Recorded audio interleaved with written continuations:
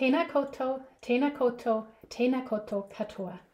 It is great to be able to gather online this year and continue our conversations around work-integrated learning and how to support students when they are conducting such activities. My name is Kristina Hoeppner and I work for Catalyst IT in Wellington. We do have offices in other locations in both Aotearoa and abroad, where we support our clients with open source solutions to a diverse range of business requirements. I focus on learning and professional development as the project lead of the ePortfolio platform Mahara. The project is going to celebrate its 15th anniversary later this year, and we see increasing use outside formal education in the world of work, for example, for accreditation and certification purposes. Today, I would like to bring the topic of digital ethics to your attention and introduce you to the work of WIL. WIL is the Association of Authentic, Experiential and Experience-Based Learning, a US-based but internationally operating association that promotes the use of ePortfolios. It set up a task force on the topic of digital ethics in 2019 because it is an important topic when asking learners to create portfolios. The result from the first year of investigation, which concluded last year, is a set of 10 principles that we'll take a closer look at. In September 2020, we entered the second year of the task force and are investigating 3 principles more closely, and those are diversity, equity, inclusion, belonging and decolonization, visibility of labor, and evaluation. Each principle follows a common structure for consistency.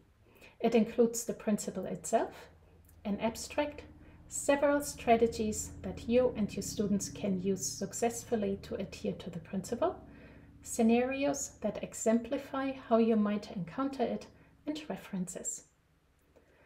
While we are still working on this year's principle, the first 10 are already published and you can access them via the link tinyurl.com/digital-ethics-01.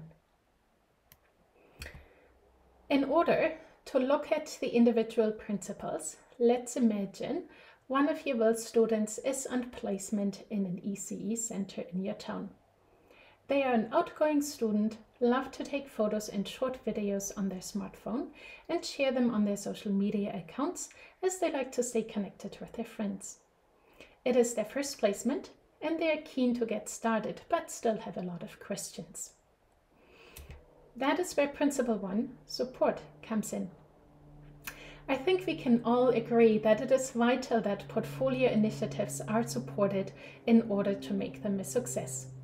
The support does not have to come just from you as lecturers in the wider department, but should also involve others like the library, the writing center, and the Office of Accessibility, just to name a few. Our WIL student knows to whom they can reach out and when they have questions about their portfolio work. Their portfolio is also scaffolded to help them get started. Now, with Principle 2, promote awareness, we cannot assume that students know about digital ethics when they start their portfolio journey. Instead, lecturers and staff are responsible to make students aware and help them navigate the space by providing examples and teaching about copyright, amongst others. Our WIL student is made aware that they cannot take pictures of their students without parental consent and know what other options there are to capture their work visually. Principle 3, practice. Practice takes you to mastery, and so also in the portfolio space. In the beginning, it may be difficult for students to select the best appropriate evidence, reflect, or give constructive feedback. With enough practice, they will become more comfortable with it though. Our WIL student realizes that they don't need to upload all their pictures and reflections into their portfolio, but that they should pick the ones that illustrate their learning best. They can keep the other evidence for a different portfolio if they like. Principle 4. Respect author rights and reuse permissions.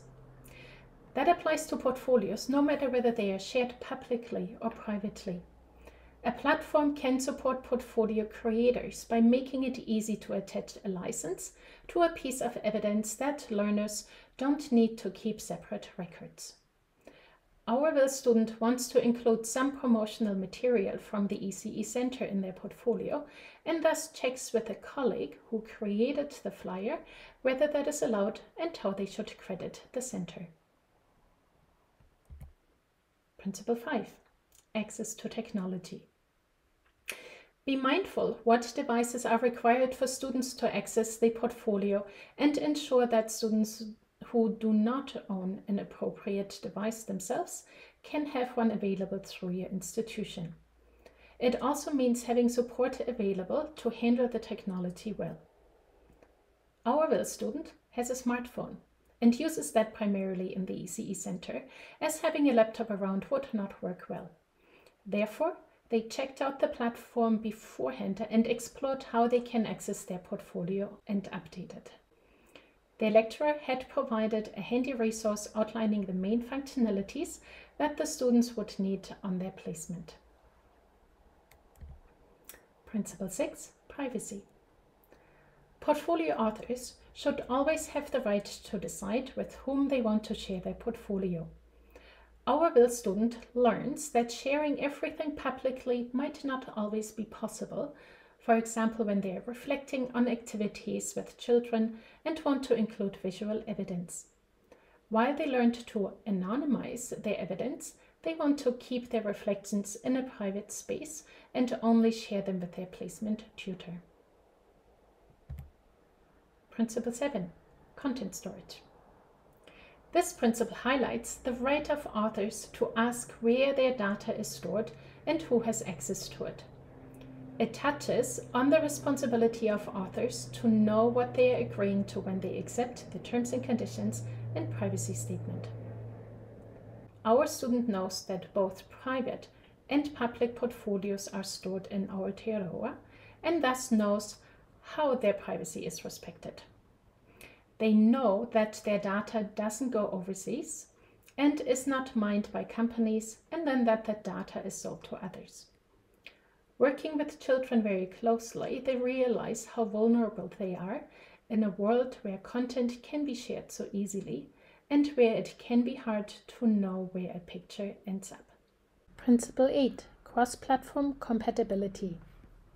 While it should be a given today that portfolio platforms work across multiple devices, this principle does need to be taken into consideration when an institution reviews the implementation of a particular platform to choose one that can be used by everyone. Our WIL student doesn't have to worry about needing a particular device to create and update their portfolio, as their tertiary institution made sure that it works on any computer and mobile device to give students the flexibility and the options to work with their preferred technology. Principle 9. Accessibility. Accessibility is a constantly evolving area. In Aotearoa, for example, 1 in 4 people have a permanent disability. Unfortunately, our WIL student had a bike accident halfway through their placement and broke their left wrist, preventing them from using their phone easily or a mouse, as their left hand is their dominant one. So they had a temporary disability. They needed to switch to using a computer and could still navigate their ePortfolio site because it could be navigated fully by keyboard, and they used their phone's voice recorder to speak their reflections and then upload them to the portfolio. Principle 10. Consent for data usage. An institution should know how and where their data is stored and that storage complies with institutional policies. Our WIL student is aware that certain social media platforms where they may upload videos have different data usage rights than their portfolio platform and decide to store videos that should stay private directly in the portfolio platform rather than publicly online to restrict its use. Now, these were the 10 principles from the first year of investigation into digital ethics and portfolios. But our work didn't stop there. Since September last year, 2020, we've been looking into other themes that are complex in nature. Since we're still working on them, they don't yet have a number because their order might still change. One of the big themes this year is diversity, equity, inclusion, belonging, and decolonization. Conversations around this theme are incredibly important, and it is the responsibility of lecturers and tutors to provide safe environments where students can express themselves and their cultural beliefs in their portfolios, making them feel welcome and encouraged to participate. Our WIL student experienced such a welcoming atmosphere during the first session when the portfolio component was introduced to the class. Their tutors shared their inclusive teaching philosophy with them, and through activities, the students got to know each other and their tutor and started establishing a trusted relationship that was reinforced through additional activities throughout the placement. The next principle, visibility of labor, recognizes that developing, implementing, creating, supporting, and assessing portfolios is labor intense and should be compensated where appropriate, and for portfolio authors to be taken into consideration when giving portfolio assignments. They are not done quickly, but can take a considerable amount of time to create. Our WIL student knows that they cannot create their portfolio just an hour before it is due for their assignment. They have dedicated time each week to work on their portfolio and reflect on their ECE work. After 4 weeks, they take stock and realize what skills they have learned already through creating their portfolio and update their CV accordingly with these new skills. Last but not least, portfolio evaluation is also a principle. It considers the process, inclusion, reflective practice, and alignment with objectives and outcomes of the portfolio work. From the start, our WIL student knew what the evaluation criteria were for their portfolio and how it fit into the overall WIL experience, which is a required class at their tertiary institution. Now, having learned about these 13 digital ethics principles, you may wish to take a step back and connect the dots between them. None of these principles stand on their own, but they are all connected and intertwined and inform each other. By making them explicit, we want to give educators, portfolio authors, administrators, and also platform providers some guidance on hand to take into consideration when undergoing portfolio work, to make it a practice that benefits the learners and respects and protects people who directly or indirectly contribute to the portfolio. So now it's time for you to get active. What is the biggest digital ethics portfolio question you have right now at your institution? I look forward to our conversation.